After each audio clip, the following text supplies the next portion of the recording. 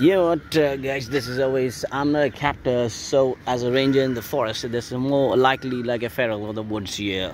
That a mass gone hell what we have, because we have all everything Malay jibing as of the woods.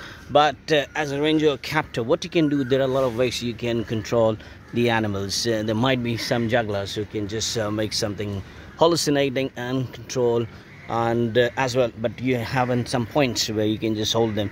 Like this is one of the nape what you can do. I've heard it from somewhere.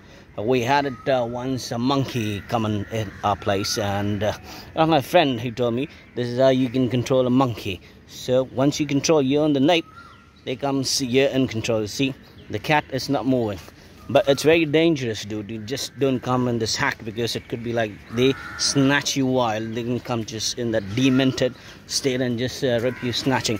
Because this is what I have learned, and you can try this. See this. Thank you. Bye.